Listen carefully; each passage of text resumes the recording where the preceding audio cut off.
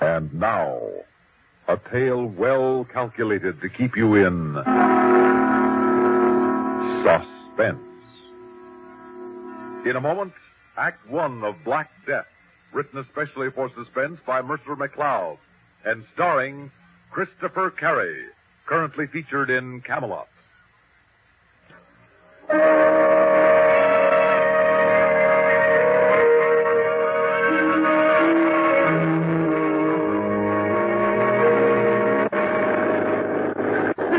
Getting worse? Well, it's not getting any. I can't understand why the lights should be so dim. Oh, dear. What? That might be my fault. Why do you say that? When I took the car for petrol last Thursday, remember? You said be sure and have the battery checked? Oh, say no more. Yes, I'm afraid I forgot. Then that's it. If I stall, I don't think we'll get started again. I'm sorry, darling. Oh, what was that? I don't know. I hit something. Can hardly tell whether we're on the road or not. Don't you think we should... Are we stalled? We are. Well, here goes.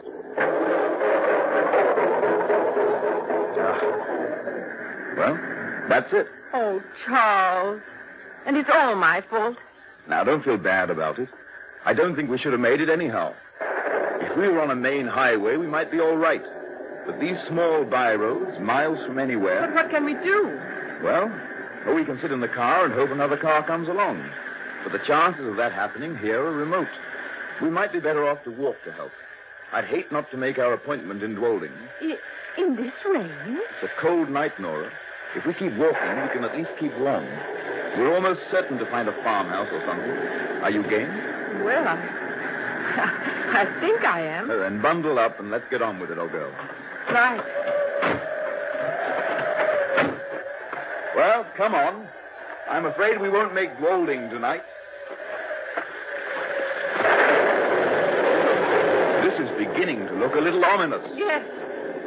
We'd better try calling out, Charles. All right. Hello! Hello there! I think I'm a little frightened, Charles. Well, come on, let's both call out. Hello! Hello! Charles, it looks as if we... Quiet, Nora. Now, where that dog is, there must be shelter. Yes, there's a light blinking over there. That's for us. Come on. Who's there? Oh, thank goodness. Are we glad to see you? Why? Why? Because we're lost, that's why. How far are we from Dwolding? No, about 20 miles. Where do you live? Just over the hill there. But it's no use. He won't let you in, not him. Who are you talking about? The master. And who is the master? Now, wait a minute. You can't leave us. Here, wait. Yes? Now, listen, you. Whether you like it or not, we're coming with you. And whether the master likes it or not, he's going to give us shelter. You go on ahead. We're following you. Come along.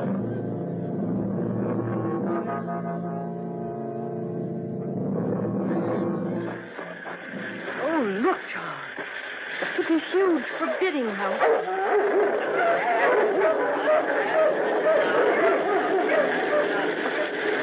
Here we are.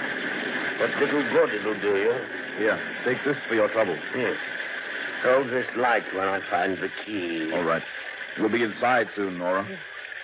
And don't say that I let you in. Now, go straight to that second door past the staircase. Thanks.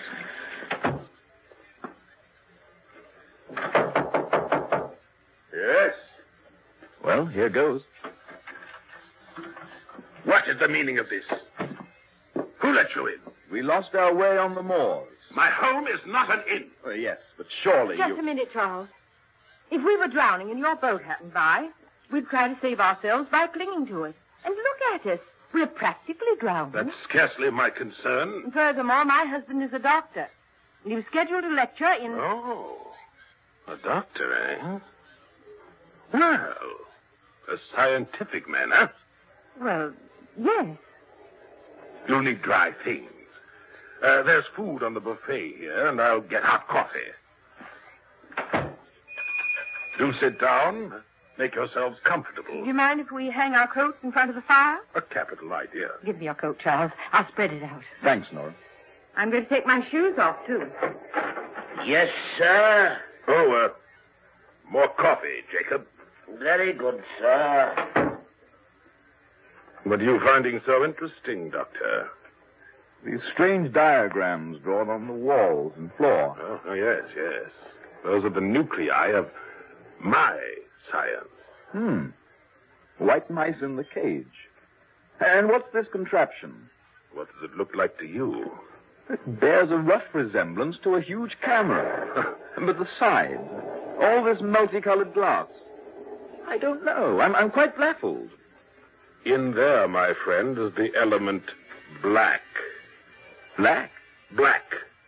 One of the greatest destructive forces in the universe.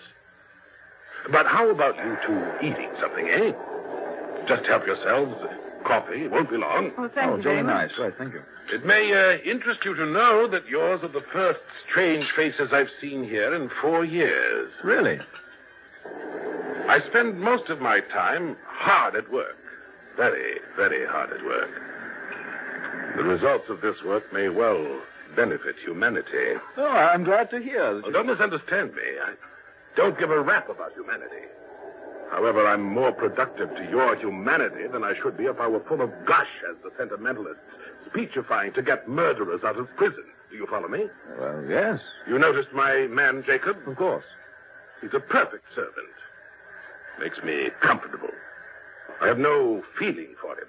I treat him civilly, pay him, but I never concern myself with him as a human being. I know nothing of his character except what I read of it in his last employer's letter. There are, you see, no truly human relations between us. Would you imagine his work would be better done if I'd made him like me personally? Oh, I would. Decidedly. I'm certain it would not be so. He'd trade on any relationship to my disadvantage. But if a crisis occurred... Crisis? Yes, if you needed his help. Not only as a servant, but... Well, supposing you were sick, in need. You'd never get from your relationship what can be prompted only by affection. Affection? Ha! Affection! How disgusting that sounds. Disgusting. The coffee. Just put it down. Yes, sir. Will that be all, sir? For now, yes. Very good, sir. Splendid inhuman efficiency. I think I'd go mad in such an atmosphere. Never mind, Nora. Now, how do you take your coffee? Black, please. Me too. Black, eh? Black. Very good. Who gazes on black stares at death. I beg your pardon. You scientists are quite naive, I find. Well, I fail to see... Let me explain. I find that black is not, as it is commonly defined, an absence of color or light. It is a prime essence, a vital being. And light, on the contrary, is mere activity. Well, this black coffee tastes good, and I'm glad we're not out in that black light. There you go again. I don't understand.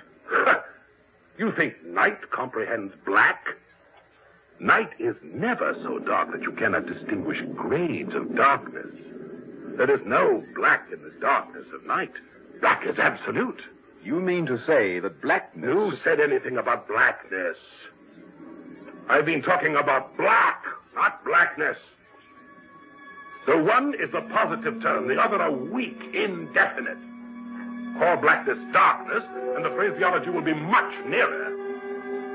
But when you come to black, I say, you're at grips with the positive element of the universe, a force apparent whose work is death. Then one ought to be afraid to go home after dark. If you had the faintest realization of the infinite significance of the words you use, you'd turn as pale as this damask cloth. Here. You see this white mouse? I take it out of its cage, hold it by its tail, and set the black to work. My place is in front of the fatal black ray, and...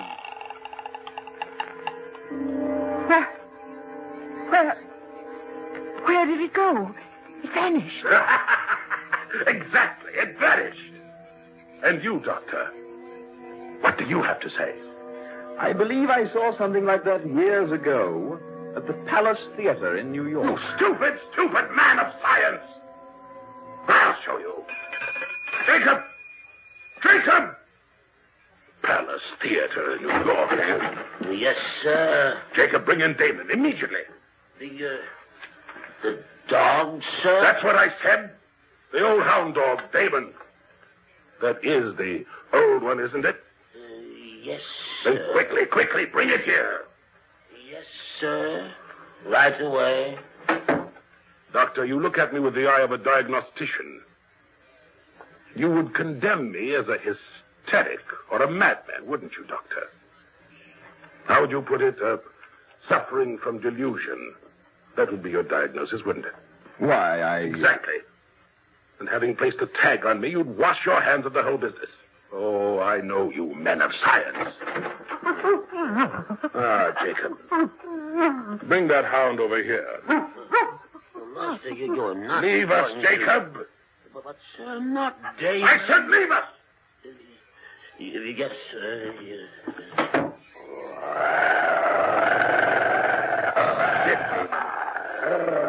Yes, I know, Damon. You dislike me, don't you? You all do. The sixth sense of the animal. Now, as before, Doctor, we set the black to work. See? The sixth sense of the animal. Jacob! Keep those hounds quiet! Let's get out of here, Charles. No, as soon as we can. That's better. Now we can proceed. You see? The larger the subject, the more power we need. Subject? Yes. Humans will require even more power. Humans? Why, yes. That will be my most noble achievement. Now, Damon, sit.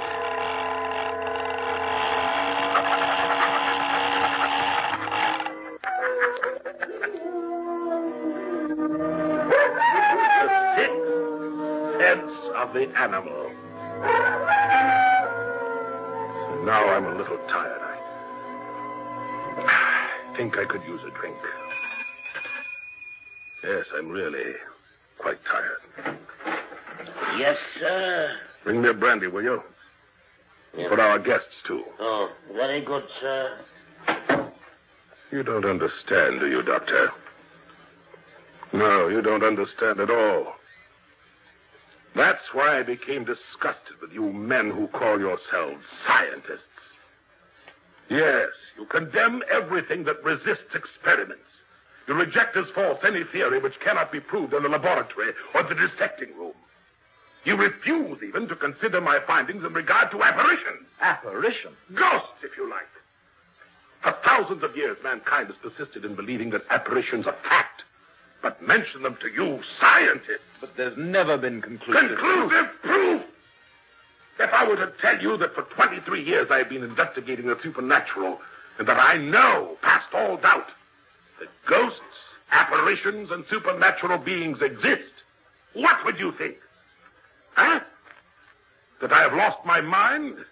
Well, unless, of course, you could show me an apparition or some supernatural... Show me! Proof! The brandy, sir. All right, put it down. The storm is over, sir. Has it now? Has it? Yes, sir. Nora, did you hear that? The storm. It's over. Yes, I heard. I think we should get out of here as quickly as we can. Oh, so do I. Take a good swig of brandy. It'll help. I did. I don't know how you feel, but I'm ready for that 20-mile walk to Dwolding. Those 2 demonstrations have convinced me. Darling, I'm ready. Dwolding, did you say? Yes. Why walk? I don't follow you. Why not take the local? The local? Yes. Do you mean local train? Of course. I didn't know there was one. Just one a day. It carries mostly freight. Just one passenger coach. About a mile from here. 11:10. I'll show you the way. Oh, this is splendid, Charles. You'll be able to give your lecture after all. Scientific lecture? Well, sort of, yes. With proof, Doctor? Of course. You know, 17 years ago, I ran away from you scientific fellows and your proof. It seems funny that one should walk in on me tonight. Oh, you and your proof. You think I'm a little mad, don't you, Doctor? Well, I shouldn't say that, sir. I'll get our coat.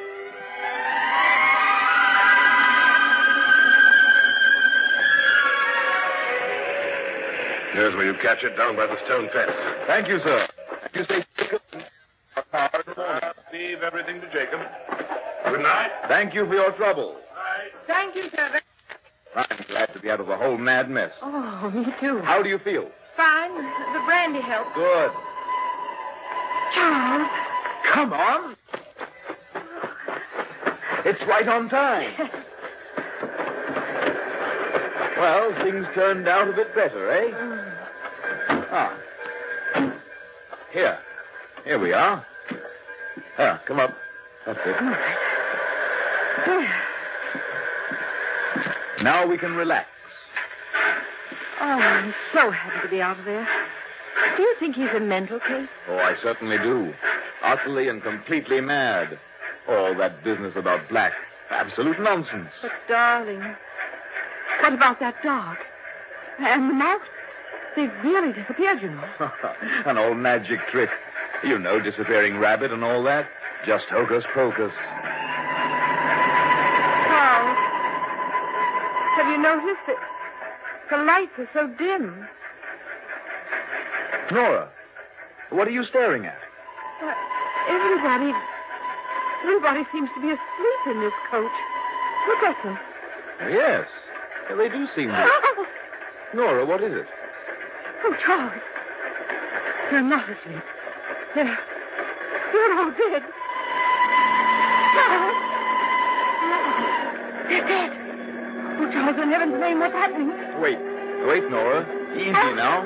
Oh, Charles. This branch line. What? Remember? Years ago, an accident. The train jumped the bridge into the valley.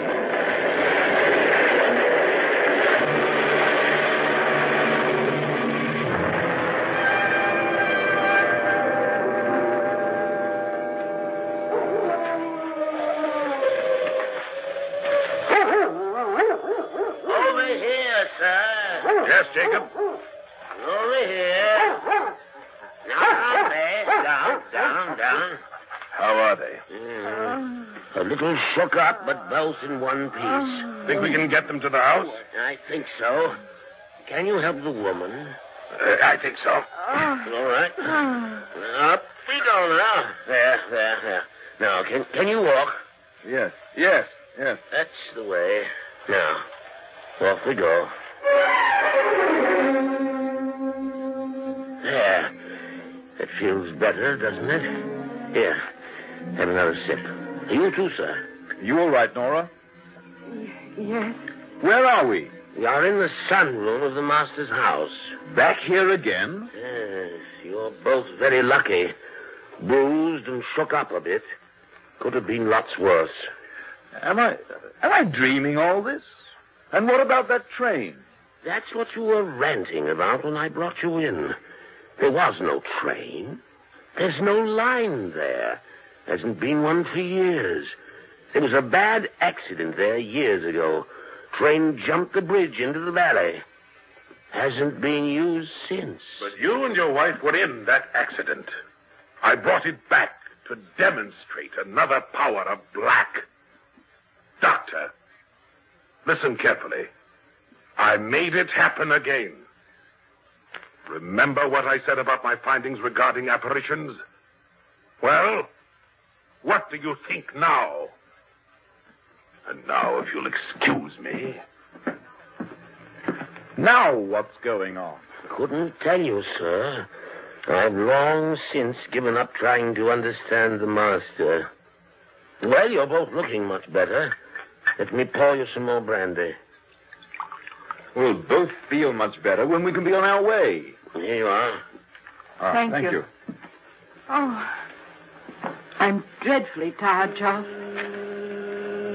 What's he doing with that contraption now? Don't know, sir.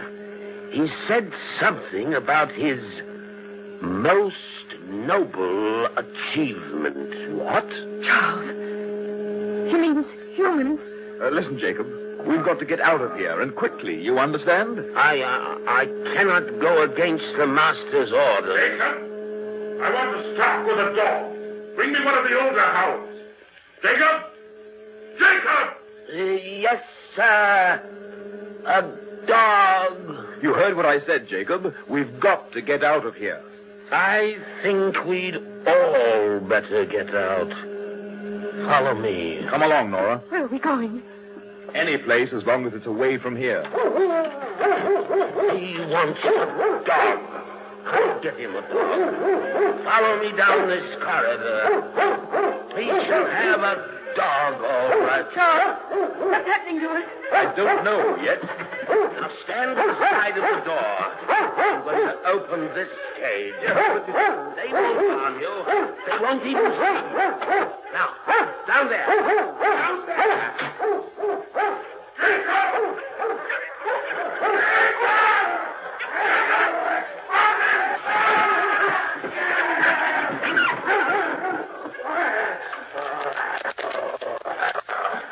His most noble achievement. Shall we see about getting you both home now?